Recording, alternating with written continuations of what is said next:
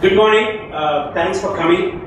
We just want to understand a little bit about the audience, so that when we do this rest of the event, we try to focus on what you really want from this. So let us do a very quick show of hands of how many people have already worked with big data in some way or the other. Okay, awesome. Good, really good sprinkling. How many of you have heard or kind of know, like me, maybe read, but not actually work with big data? Okay. Why are we doing this session again? I don't understand. Maybe we should start with the panel right now. So what we thought is just to bring everybody to a common page. I have a bunch of like 42 slides. So which means I'll just flash them very, very quickly and maybe ask questions in the audience. We just want to get to vocabulary. When you try to look at the industry, there are several ways of looking at it. One of the interests that I have is, if you take a certain industry, first of all, is it hype or is it reality? Second thing is that, what are the opportunities? And as startups, in the ecosystem of startups that we have, and as a kind of a perennial startup, even though my company is 10 years old, I still consider myself a startup. Always interested in finding out what are the new opportunities. How is this going to change things? What is going to happen? What are the applications? Who are the players in this, and all those kinds of things.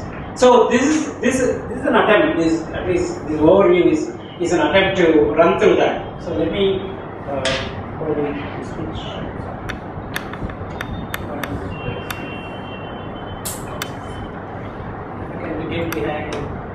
Occasionally, if something shows up that says virus and all that, just ignore it, because I just acquired it this morning. I was at a different event yesterday and I gave them my pen drive, and you know what happens. So I think the first ever exposure I had for big data was when I saw on InfoQ a bunch of Facebook engineers talking about how they're handling petabytes of data, and every day they get terabytes of data to process. That actually terrified me. I just looked at it and said, wow, that much of information. And that was a pretty good discussion. These guys were talking about what are the challenges, how much of stuff they have to do, real time, and all that sort of stuff. And then obviously no topic or no talk about big data is complete without some mention of Hadoop, which seems to be at the core of most of the processing of big data. So that's one of those things. And then what do you do with all this data? You want to analyze it in some way, and then visualize it in some way. So all big data discussions also pull along these topics like analytics. Then I'll skip through the rest of it because there is this interesting mix between the term called data science or data scientist. People either love it or hate it, and a lot of people say that's all bullshit. There is no data scientist. And there are also other kinds of things that says data science is an emerging thing that we need to pay attention to it. Why can't we teach data science like computer science? Because lots of decisions are going to be made with data. So there is a whole bunch of evolution of things, and when you go from very structured relational database world to slightly unstructured or semi-structured data and completely unstructured document data, you need new technologies to handle them. Key value pairs, NoSQL databases, in-memory databases, they're all part of the picture. So we'll start with what is it, where does it come from, how do we process it, what do we do with it, when we process it, what do we take the results and do what, who are the players, and what are the opportunities. So none of this will be complete because things are changing. The interesting thing is, if you go Google big data, the result itself is big data, right? Because you're going to get large amounts of information, and then you said, how are you going to figure out what makes sense and what doesn't? So let's look at what is it. Like a term cloud, it's a bit nebulous. When cloud started, everything can be cloud, right? You can keep on preparing. There is a private cloud, there is a public cloud, there is a hybrid cloud, there is a data cloud, and maybe you can attach cloud as a prefix or suffix to anything you want, kind of thing. Cloud computing, that kind of stuff. So big data suffers a little bit similar thing. So I said, somebody will be trying to make sense out of all these confusing terms. So let's see what it is that they do. Of course, you always go to the big guys who do research reports and sell it to a lot of companies and make a lot of money. And Gartner says big data is being three-dimensional. Okay? Increasing volume, amount of data. Increasing velocity, the speed at which the data arrives.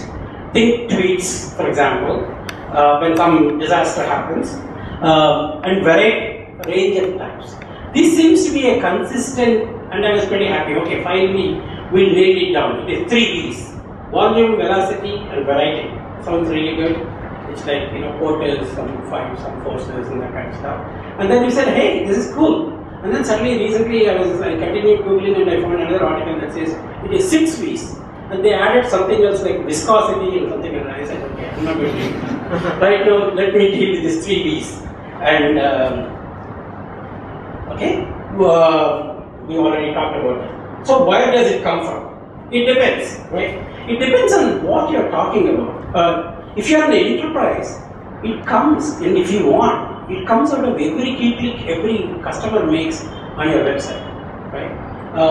You want to find out what they're looking at, why they're looking at certain things, why are they staying on certain pages.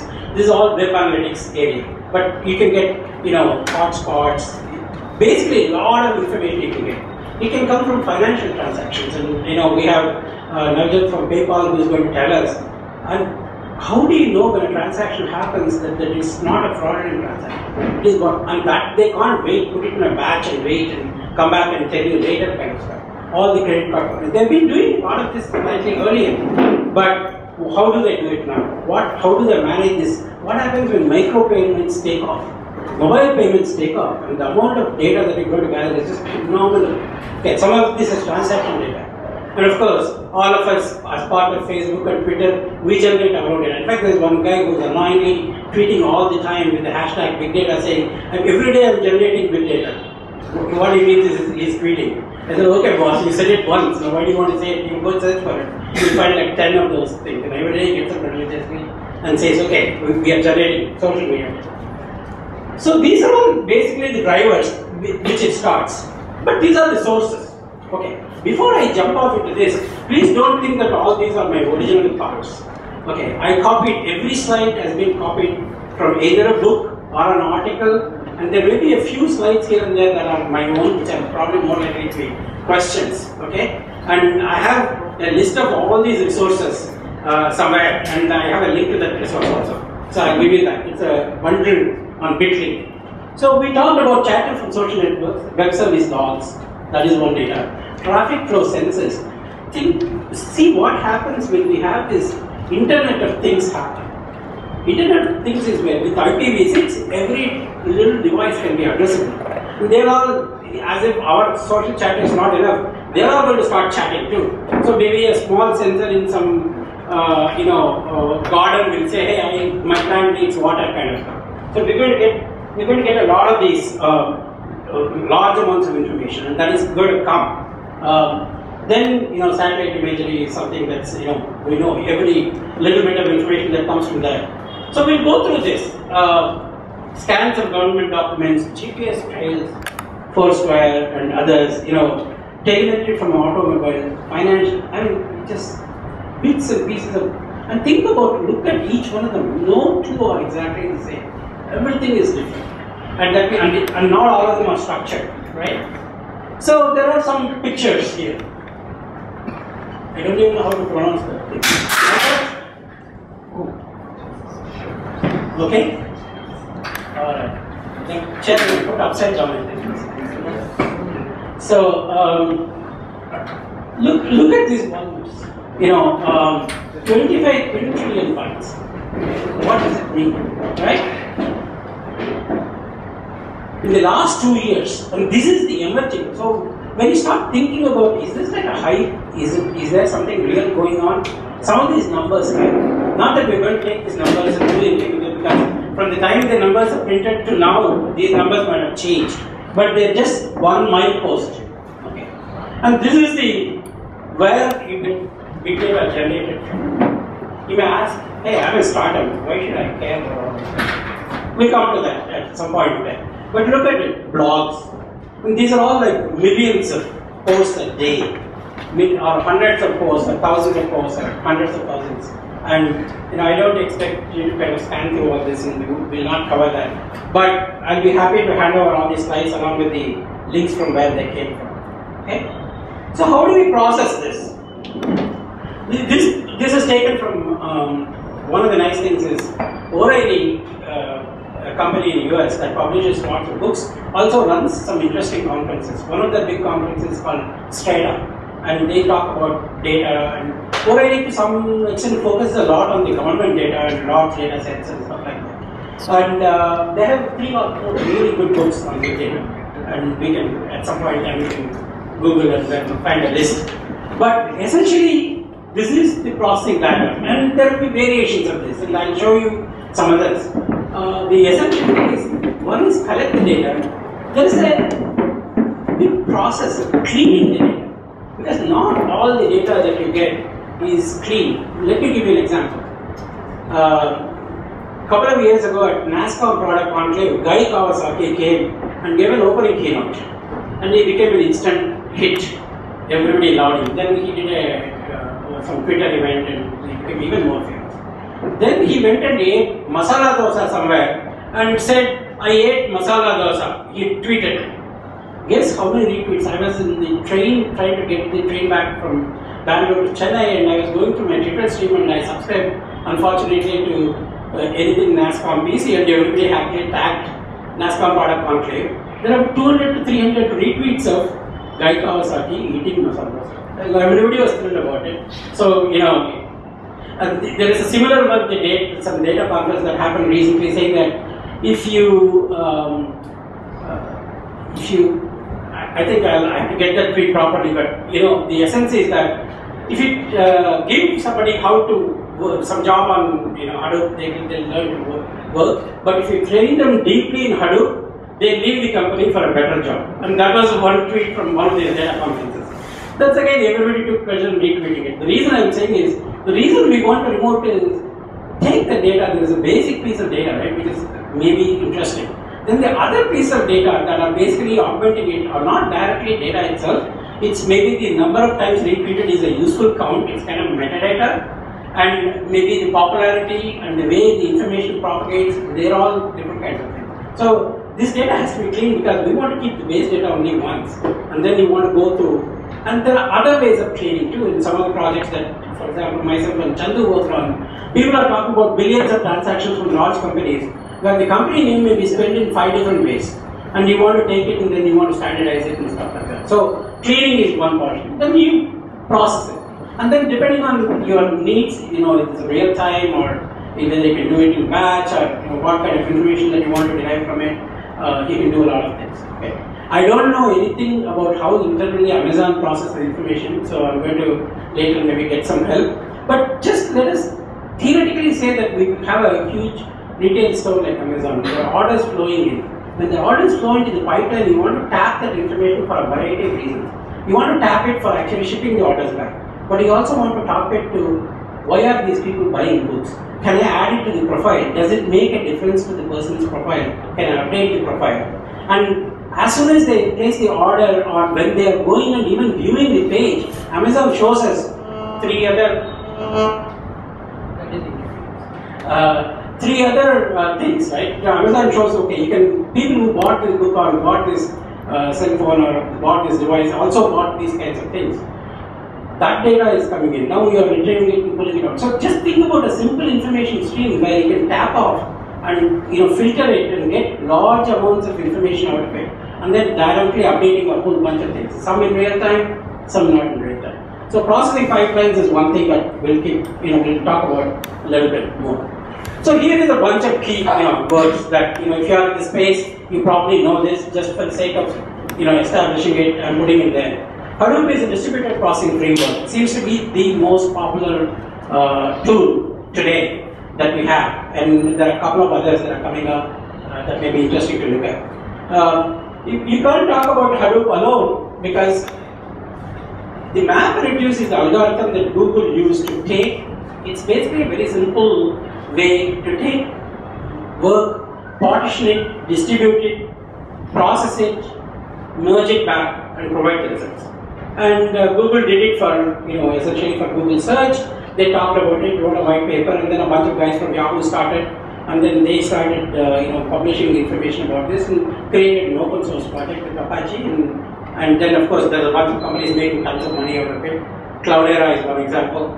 They give you commercial implementations, and they also support and provide services for that.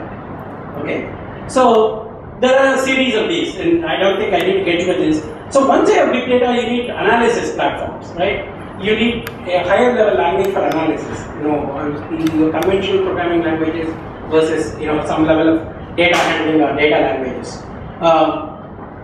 Machine learning is something that is becoming very popular. You can use a lot of data as learning data. From there, you can observe patterns, and then you can have machine learning algorithms run on it, and then you can build a variety of applications.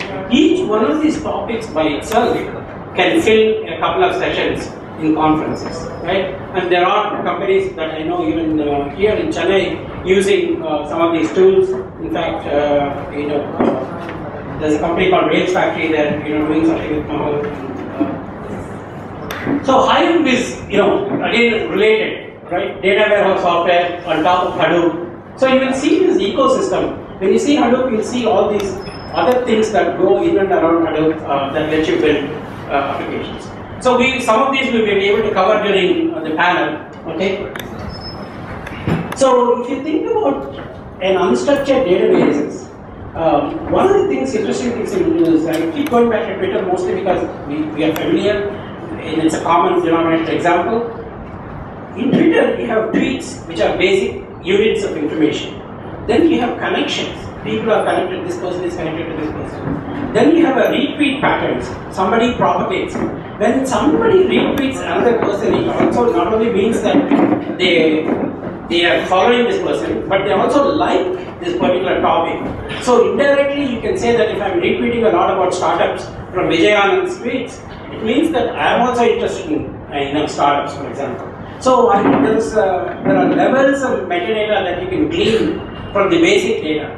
Okay, you can bring out all those kinds of things, and then you can look at it. So this, if you look at it, the social graph, like the one that Facebook has, or the one that you can construct, are all interrelated graph databases. Right? That's a slightly different way of processing data, and then taking it and working with it.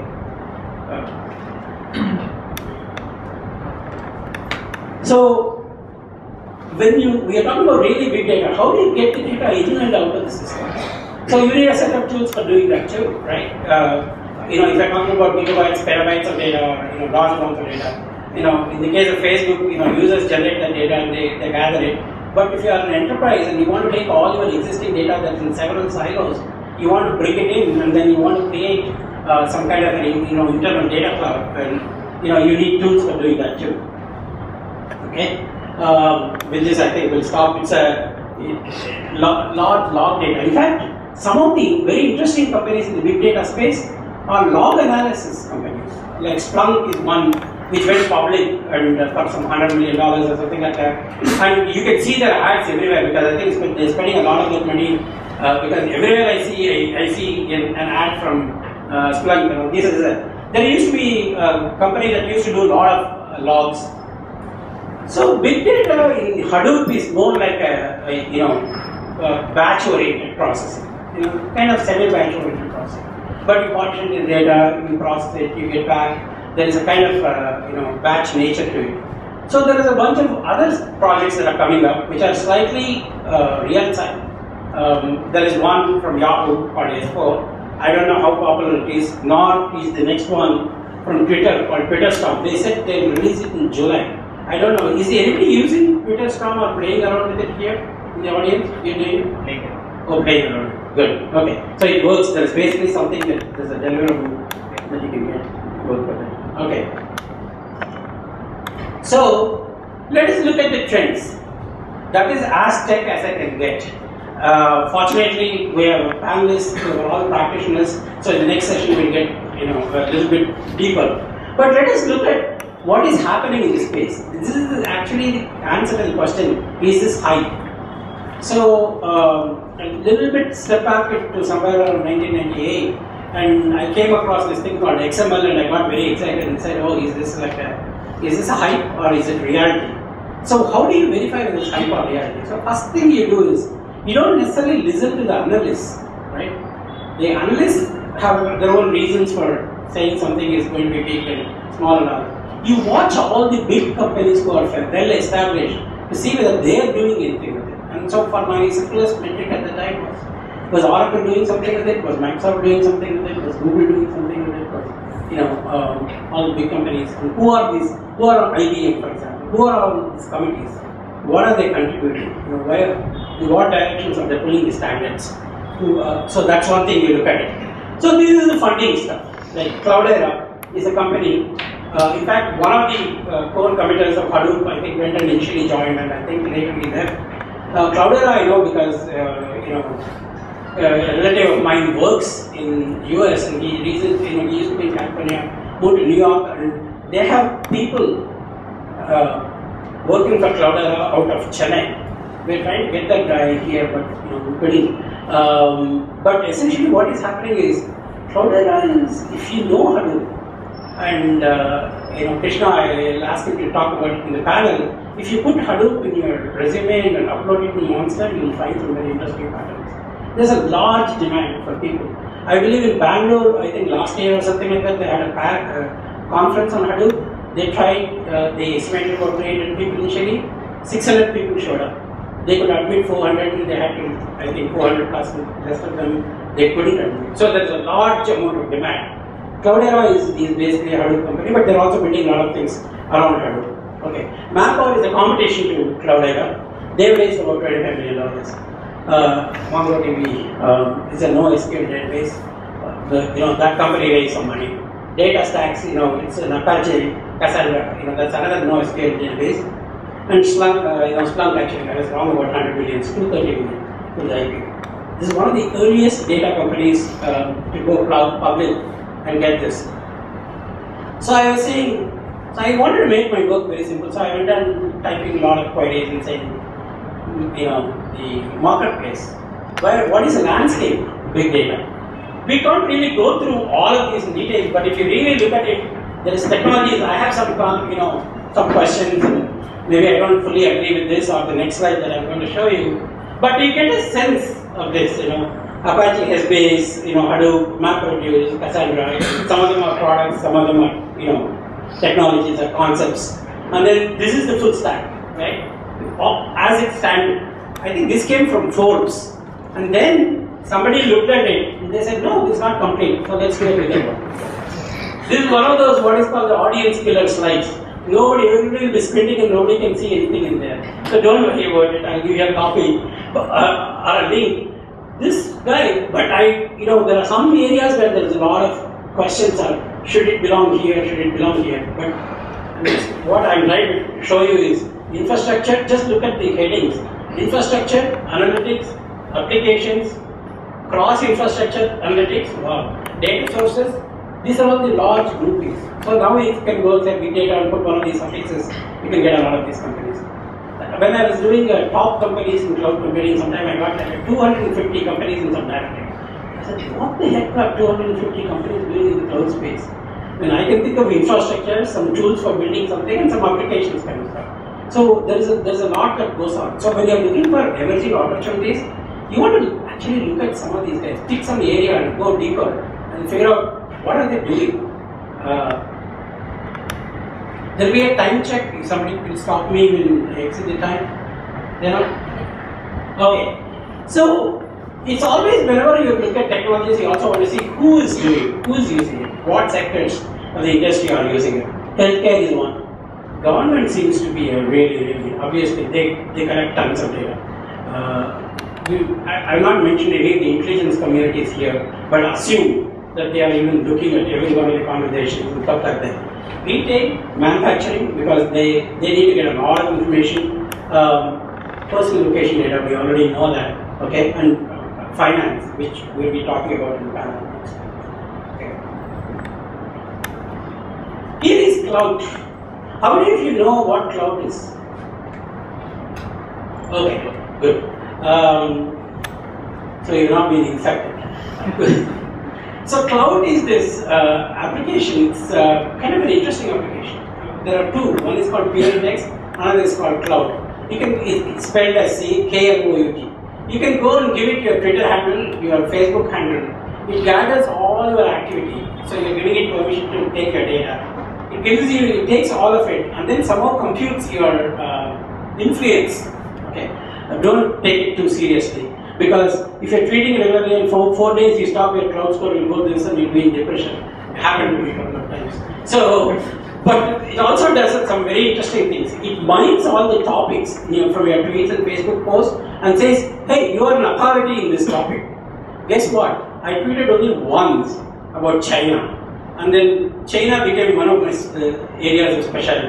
So I don't take that seriously anymore. But it is kind of interesting that the top 3 or 4 they got fine, because I talk a lot about startups, I talk a lot about technology, about innovation and some social media stuff. So they came up. So what they have to do is they have to take all this data that is there being tweeted, all the data that is coming from Facebook posts, and probably eliminate the duplicates, because my Twitter is connected to Facebook, so anything I do on Twitter appears on Facebook. So they have to probably clean this up, analyze it. It's a great analysis application. If you go to cloud, type in the name of any person that you know, some Twitter handle or something like that, you see the influence, the reach a person has. For example, if a person has a reach of 5K, that means you post a Twitter post, it can potentially reach 5K people. Whether they read it or not is a different story. So cloud is one of the users. And this is the level of processing of data, for you to get a sense of it. Social network process every day. So they not only do Facebook and Twitter, they do a whole bunch of things, Google Plus and all that. Okay, number of index users. We look at the rows of data and cloud data warehouse. Right?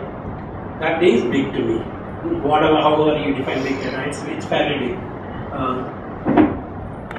PayPal, somewhere I just went and tracked and I found this nice picture, so I thought, let's put it up here. It's a logical architecture, how they use Hadoop, and I won't even attempt to talk about it. I'm going to leave it to Navjot to do it next time. Yeah, that's proprietary. Sorry. No, it is. I got it on the internet, open web. So, 5 minutes, okay, I'm done. So market and market segments. There is a slide. Since we have only 5 minutes, I'm not going to talk about this. Forecasts. If you believe in forecasts, it's good to take a look at them just to get a sense of what they are. So there is one forecast that says by 2017, it is $53.4 billion or whatever. And then there is another forecast that will go to $86 billion by 2020. Okay, and these are all like various companies and what is their current contribution. Okay, this is kind of an interesting slide. I don't care about hardware. So software, services, this is the correct. So maybe a great entry point into big data is through some services. Become an expert in some specific area which is popular, and you can find that out. The way you find that out is, I'll show you another slide later. So this is simply yanked from a book by Ed on big data predictions chapter. Okay. You will see more expressive tools of analysis. We'll actually talk about some of these things in the panel. Rise in the marketplaces. There is this company called InfoChims. If you don't do any kind of search on Twitter data, you will not get more than 3 days of data. If you want larger, you need to write your own programs to take them and accumulate them, which is what I do. There's a little script, Python program I found on GitHub and called Backup My Tweets. If you want, I'll tell you where it is. And it's bmtu.py, and I just go and say I want Vijayanand's tweets. Anything that he ever tweeted, I want it in a database. I can just go and type Vijay, and then it will take it and stick it into a database.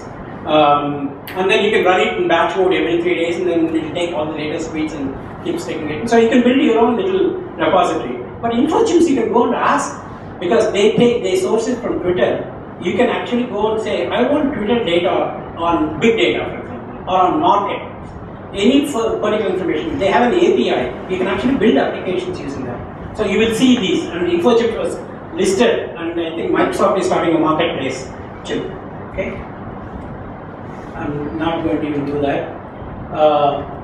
So this is another slide on the skills gap. what are the areas in which there are a lot of skills? This obviously, many of these are analysis skills, but I'm very interested in this data hacking thing.